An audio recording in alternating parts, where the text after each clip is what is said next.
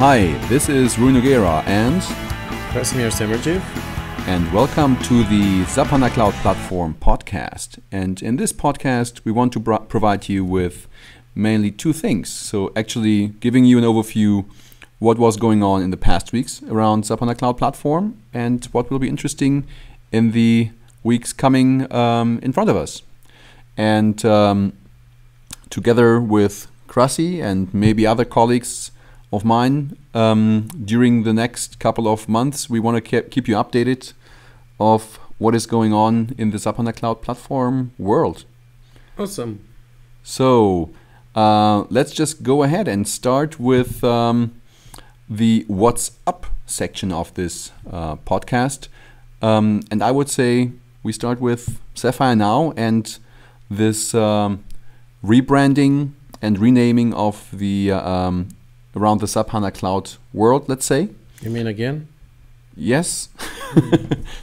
And I think it's pretty fair to say that this whole cloud story needs to be aligned. And although it might be maybe difficult now to switch to other terms, that you now try to understand a bigger story behind all of that. I think this will be tremendous help to all the people interested in the SAP HANA Cloud story and also in the overall bigger SAP Cloud story, which includes also a number of applications, a number of solutions and so on, and not only the development platform which we are focused on. Yeah, so there are actually two nice blogs that have been written around this topic, and the first one is actually one from Björn Görke, who is actually addressing the questions, okay, what is SAP HANA Enterprise Cloud, what is SAP HANA Cloud Platform, and we will put this link also as part of the show notes.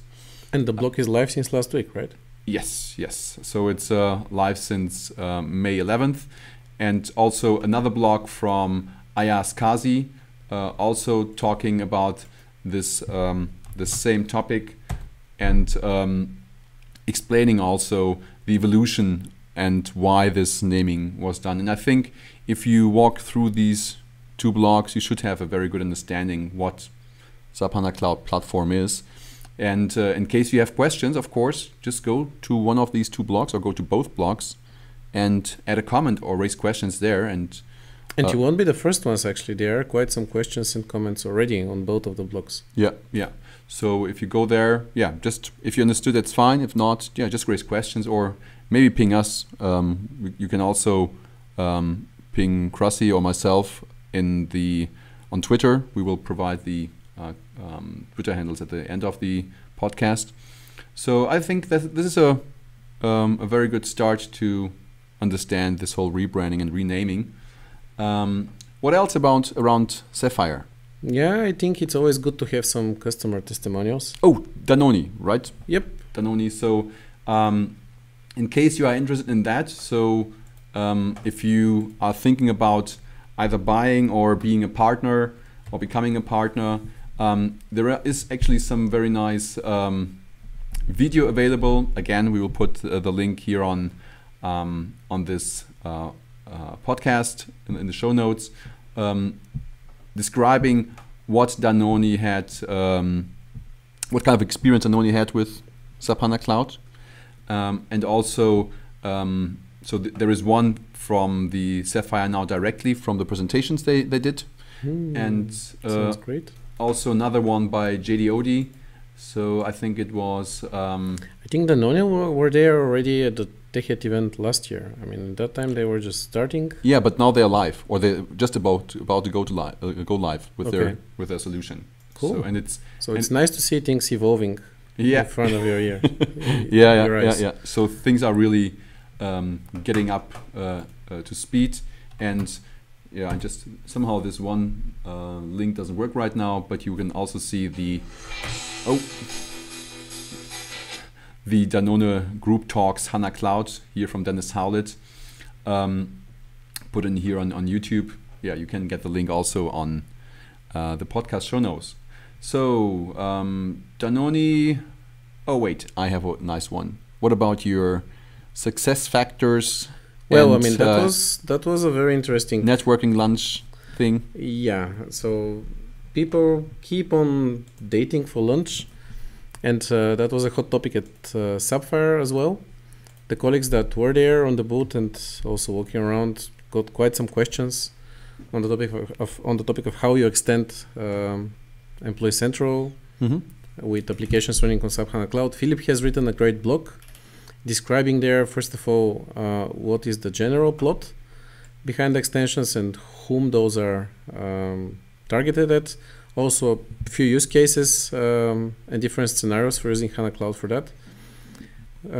I took the time a week ago to record a small video of the networking lunch integration, just to keep the interest and satisfy the questions of all the people that had no chance to participate on Sapphire.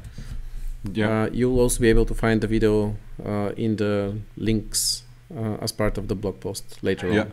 Yeah, I just open it up here in the video podcast in case you are watching this, and you can go through what Krasi recorded, also with a screen capturing thing. So that you kind of get an idea how this works. And the same scenario was shown at Sapphire, so that's what we went there with and asked for feedback. We got plenty of it, for which we're extremely grateful. And we're looking forward for the next steps on that track here. Okay. So I think maybe that's enough for Sapphire now. I mean, I assume there are much more. No, there are many more details. I mean, there are a number of recaps that people have written about it. And also most probably we'll have some follow-ups after Sapphire. Something to mention here, the Success Connect event, which took place last week. In Australia, right? In Australia, where again that scenario was very well received. We're currently looking for some co-innovation activities with partners from outside to get them on board and get their external point of view and feedback. And we'll see what comes out of it. Yeah, cool.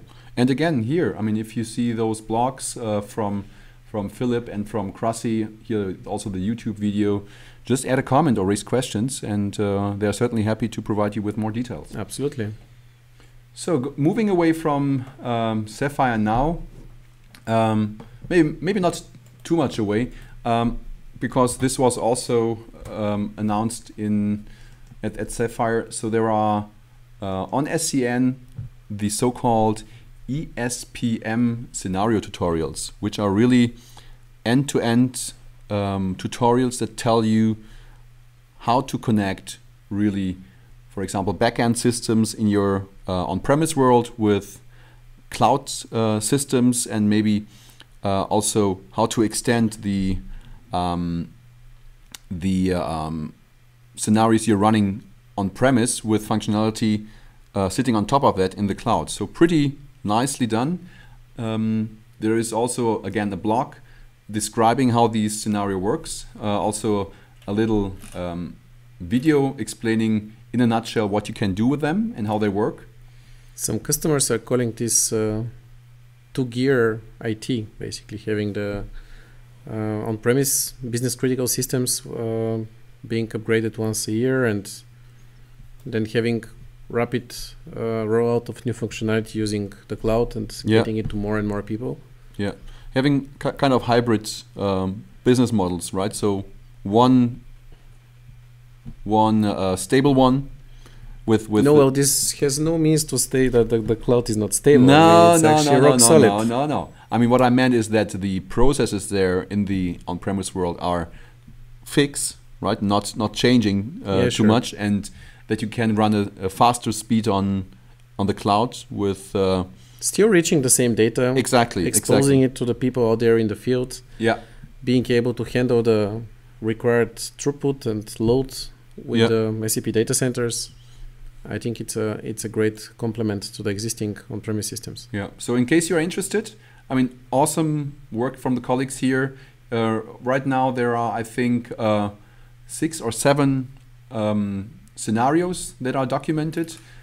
If the one that I looked at in detail had 124 pages, so not all text, but mostly screenshots telling you step by step what to do, how to get the code, and it's really amazing what you can do with it. So you get everything up and running within a couple of minutes, and not in a hello world kind of thing, but really a complete application using a landscape which is on-premise, in the cloud, mixing them up, using it on a mobile phone, and describe very much in detail what you can do with it and where you can actually derive some patterns that you can also use in your day-to-day work. My favorite one is the hybrid web shop, which explains how you can extract all the CRM data out of an existing system and get it out live instantly. Yeah, mine too actually.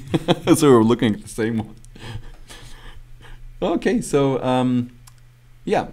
coming to the next topic, why to use SAP HANA Cloud Platform at all? So we had a newsletter series in the past weeks, and out of that we created a list of use cases that actually explain when to use, when it doesn't make sense to use SAP HANA Cloud, and you can actually get an understanding what the differentiator is for using SAP HANA Cloud. There is a blog that I wrote summarizing that. You find it also in the Developer Center. Let's see, I'm just going here to the web page of our SAP HANA Cloud Platform Developer Center. You can read it very easily with the link developers.sap.com/cloud. I think, here, it's right now it's featured and actually showing you, okay, well, you can use your Java skills, explaining what the platform is about, that it's open and based on standards, how you can connect to your end users, like on mobile phones, mobile devices, using it for B2B scenarios. And we will grow this this list of examples how you can leverage SAP HANA Cloud Platform. So in case you are interested in asking yourself, or maybe your boss wants to know why this is useful, you just can refer to this blog. Is there any source code as part of the blogs? Of course not. Oh, okay. No, but the source code, that's actually a very good one. Not sure if you guys know, if you go to sap.github.io, you will find a lot of source code that you can simply fork from GitHub, including also the ESPM scenarios in this ESPM reference application. In the video that is included in the corresponding tutorial, you will find that hint too. But as you see here, you have much more source code that you can... So you mean that the complete apps are available here, so people can simply take them, import them in Eclipse and deploy them? Yeah, yes. You can click here on fork, and it will bring you to, here in this case, to the ESPM cloud scenarios. You click here on copy to clipboard for the GitHub repository. You paste it into your Eclipse with installed Git and Maven, and you get it. Awesome. Yeah, and not to forget, of course, the source code also in the SDK from SAP HANA Cloud Platform, right? So if you download the SDK, you can get also a lot of sample code in the sample folder, right? Yep, it's exactly there. There is a samples folder as part of SDK, which contains the same source code. Yeah. And I'm just looking for another one which is just coming out of our world here. It's not listed up here yet, but I assume it will come soon. It's called the Enterprise Granny. So a blog that Matthias Steiner wrote from our team, explaining how you can take, let's say, an easy address book application, I think, written in Java. There was a blog post about that a few months ago. Yes, but actually what Matthias is doing now, he's taking that and showing how you can integrate that into SAP HANA Cloud Platform. So really leveraging the capabilities of the platform and not just having a dump few pages simple web application. Yeah, and Matthias is also referring to the blog that you mean here, which is called "Which Freaking platform as a service should I use? Oh, there were some security vulnerabilities in the original app, I can recall back then. Yeah, but I mean, the intent of that app was not really to use it in the enterprise world, sure, right? So what we are doing, if you see security, yeah. I mean. So, but if you look through Matthias' blog, it will be explained how you can actually do that. And it's, if I remember well, it's a series of blogs. The one that I just opened up here is the part 1. There is no spoon but a fork. Very funny. Yeah, just follow Matthias with his blog series about this in case you're interested. It really shows you how you can take, let's say, a non-enterprise application and really make it an enterprise-ready application. Sounds great. I think there are many examples, and the need for that is definitely in place. Yeah, which actually brings us from the What's Up section of this podcast to the What's Next. There is something next? Yes. So there are a couple of events coming to us in the next couple of weeks. So where we will also talk about SAP HANA Cloud. So the first one here is in June 1st, the SAP Inside Track in Hamburg. Isn't that the Children's Day? Children's Day? What do you mean Children's Day? It's the International Day of Children there. Everybody drives with their lights lit. Okay. I will tell Renald Witwer about that so that he is aware of it. Okay. So just talk to him today, and we will actually present to the participants something around SAP HANA Cloud Platform. So what it is, to give people who are not maybe too much in detail into SAP what this platform can do, what it is about, and in case you wanna go there, yeah, just register. The link to this event is also part of the show notes here. SAP Inside Track in Hamburg.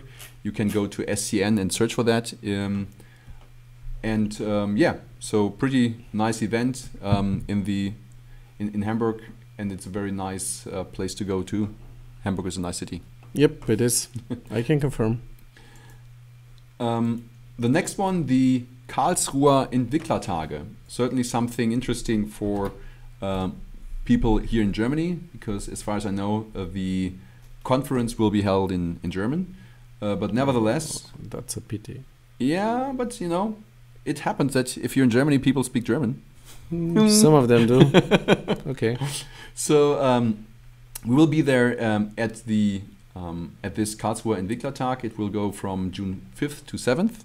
And we will give a presentation on the platform, and on the tutorial day also give people a means to actually try out the platform, which you can do, by the way, also independently from an event. That's what I was going to ask.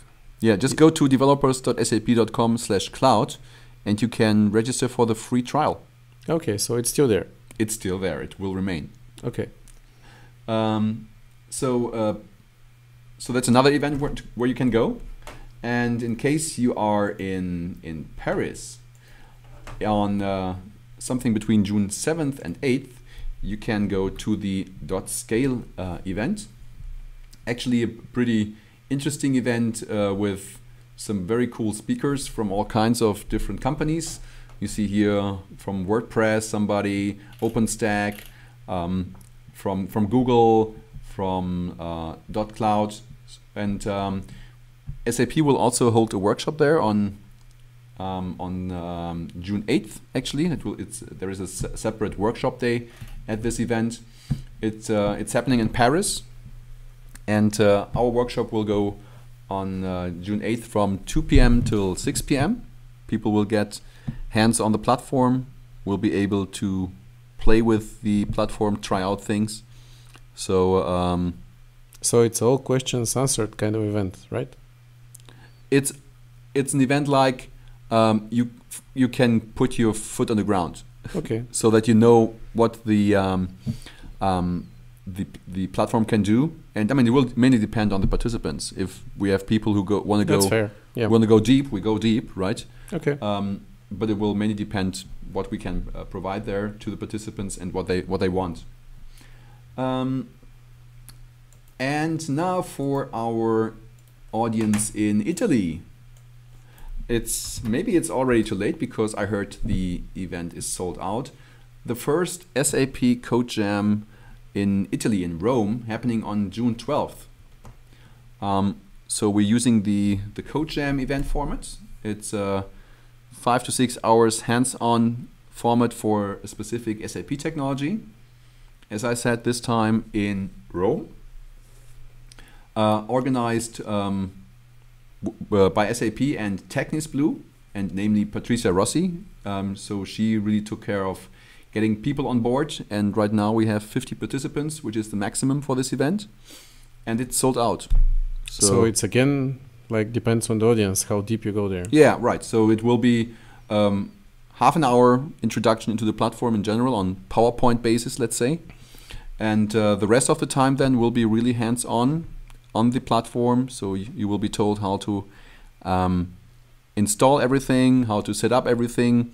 And I hope that within a couple of minutes you have your first app up and running. So most probably I will take one of the ESPM scenarios to the event and let people look into it. And from the format, it really then again depends what people want to see. So we can become broad by trying to explain the whole scenario, but also certainly can cover specific questions regarding, okay, how do I make this run on an Android phone? How do I do it on a BlackBerry? How do I do it on an iOS phone? BlackBerry, is somebody using that? Yes. Still? Hey, but wait a second, the new BlackBerries are pretty nice. Haven't still had a chance to touch them. Yeah, one of the last InnoJams I was in Copenhagen, there were actually guys from BlackBerry, and they had a very nice device there, so which was at that point in time just about to be released, and it looked pretty nice, and it felt very, I don't know, not so cold like the iPhone, okay, but it was really nice experience to have a BlackBerry which somehow feels cooler like an iPhone. Okay, so you mean people shouldn't really sign those guys off their list of devices to try out in the future? Yes. I mean, they still have their issues with multiple IDEs for their platform, but I think that they will fix that somewhen. But looking forward. Yeah, me too. Yeah. So in case you are interested, just check if you still can register. So maybe somebody didn't have time and unregistered, so another spot is open, but will certainly be interesting to go there and to get your hands on the platform.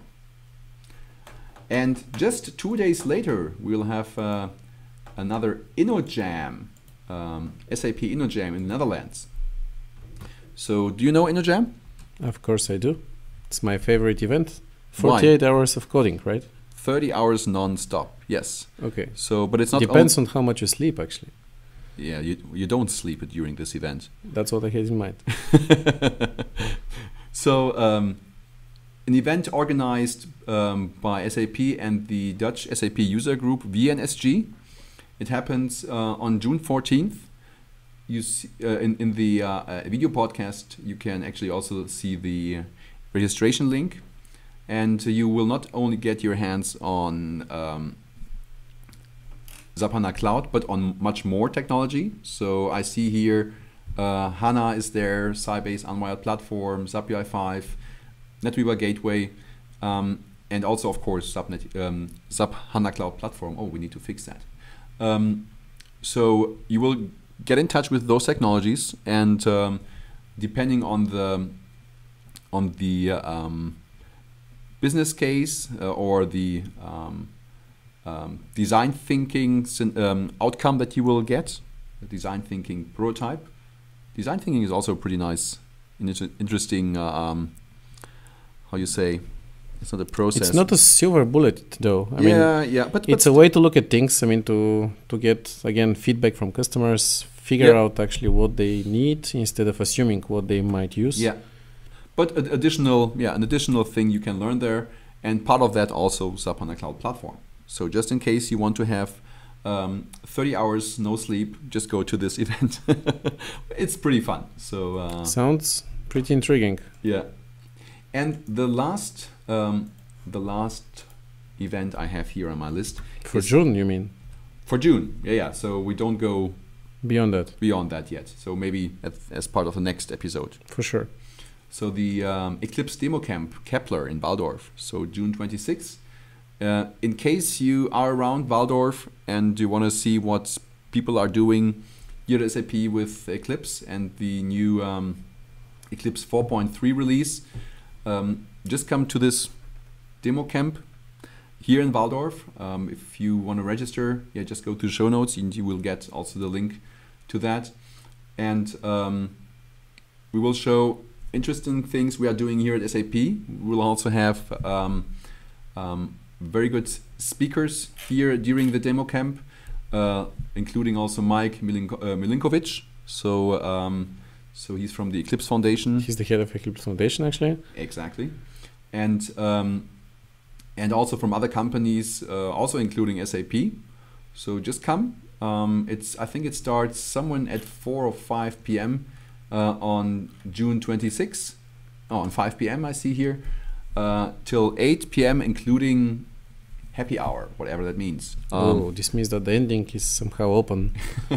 Yeah, you get free food, you get free drinks, and a lot of opportunity to get in touch with others who have also interest in the Eclipse world. So in case you want to go there or you know somebody, just go to the Eclipse DemoCamp link that we provide, register, and we still have speaking slots open, by the way. So in case you want to provide a speech here, just join the others. I think it's 15 minutes speech for everybody, and should certainly be interesting. For sure. Last year it was great. How many people have been there last year? Around 100 something. Yeah, we expect the same amount, even more, I think, this time. Okay, what else to mention? Do you have anything? Yeah, nothing in particular. I mean, as I said, there are many things ongoing. Yeah. Looking forward to see how we can accommodate the feedback that we've received after Sapphire and the other ongoing events. Looking forward to get the feedback that you're going to gather through the events that you just mentioned. Yeah, and also it would be interesting to hear from you guys what you think about this episode of this podcast and the podcast in general. If you have maybe specific topics you want to get covered in this podcast, just let me know. My Twitter handle is Rui Nogueira, RuiNogueira. What is your one? It's Ivo Yeti. Much easier to spell and much easier to... Rui Nogueira is a very common name in the world. Yeah, absolutely. Ivo Yeti is absolutely uncommon. I don't think there are too many of those. Okay, very good. So just let us know. Ping us on Twitter, use SCN or send us a direct message there. So that's all for now. So thanks for you guys that you listened, and just let us know whenever you have questions, and see you in one of the next episodes. See you next time. Bye.